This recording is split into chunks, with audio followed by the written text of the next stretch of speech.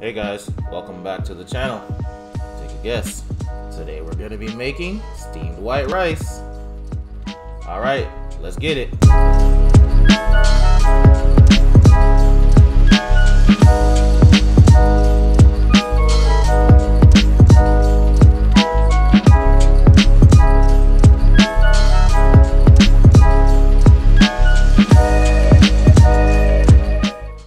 So you're gonna add your cups of white rice, maybe about 2 cups to a pot.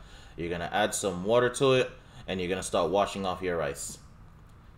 Our rule is we wash the rice until the water is pretty much clear and not cloudy. That means you've washed off all the excess starch that comes with the rice. Once you got that done, you're gonna fill up your pot with water. Probably about an inch over the rice. You're gonna go ahead and get that on. Stir it a little bit. To your pot, we're gonna add a little cap full of olive oil and some green onions. And we're gonna let that cook uncovered on high heat.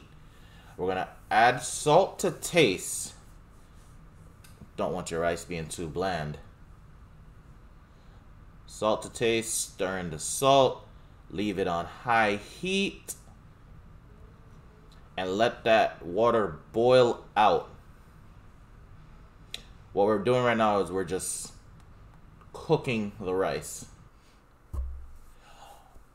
Alright, now once the water is pretty much boiled out, you're gonna cover the rice, turn the heat down to medium-low, and you're gonna let it steam cook. The steam cooking is gonna allow your rice to cook through completely. You turn your rice to ensure that it doesn't stick to the bottom of the pot, because, you know, who wants burnt rice? I sure don't. My wife sure doesn't. So you turn, you make sure the rice does not stick. That's what the olive oil that we poured in earlier helps as well. What we like to do is we like to put a foil paper over it so that the excess steam doesn't escape. It actually stays in the pot and continues to cook the rice until you turn it off and you have white rice.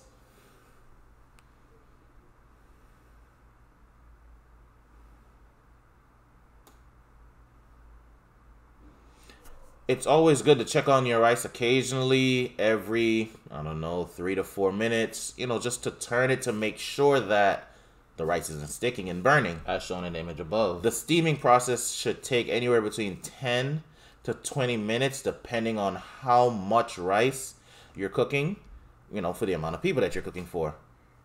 Took us about 15 minutes in this video, because we did about 2.5 cups of rice. And now that it's done, you put in your favorite dish, and voila, you got steamed white rice. Enjoy. I hope you found this video helpful. Thank you for watching.